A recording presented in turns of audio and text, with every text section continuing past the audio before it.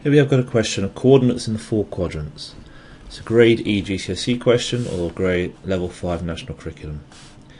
What makes it grade E and level 5 as opposed to a grade F level 4 is the fact that we have coordinates in negatives and positive directions. So we've got 4 quadrants, 4 quarters. This is the first quadrant where everything is positive. This is the second quadrant, and we go round anti-clockwise for the third quarter and the fourth quarter. So quadrants are just quarters of the coordinate grid, and we should remember that the point in the middle, which is labelled O, is the origin.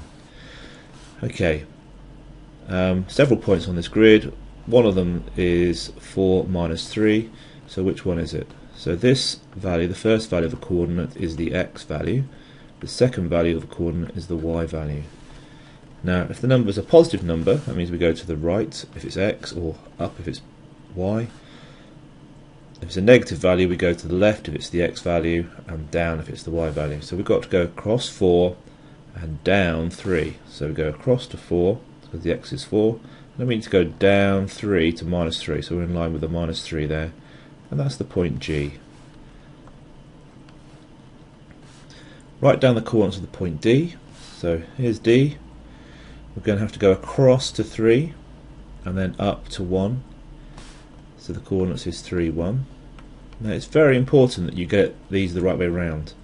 Although they do make allowances for people that consistently get them the wrong way around, so you get the y first and the x second. But you really should remember that the x coordinate comes first because it becomes before y in the alphabet. So we always go across before we go up and down. Write down the coordinates of the point E. So E is down here, and this can be a little bit difficult because it's got a 0 value for one of the coordinates, so we're not actually going across anywhere, we're just going straight down from the origin. So we're going straight down to minus 2, so our x value is actually 0. It's on the 0 line for x, that's minus 1, 0, 1, so the x coordinate is 0 because we're not going across, we're just going down 2, so that's minus 2. And then we've got to plot the point minus 3, 2 and label it H. So minus 3 is the x value and 2 is the y value, so we're going minus 3 in the x direction, so across to minus 3, which is to here, so 3 to the left, and then we're going 2 in the y direction, which is up, 2, and we're going to mark that point on there and label it H. Do make sure that you write out your coordinates properly and label things properly.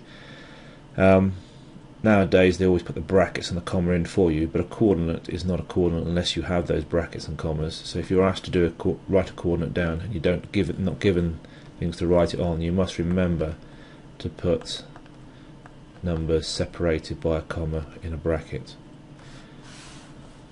Okay, so that's coordinates in the 4 quadrants.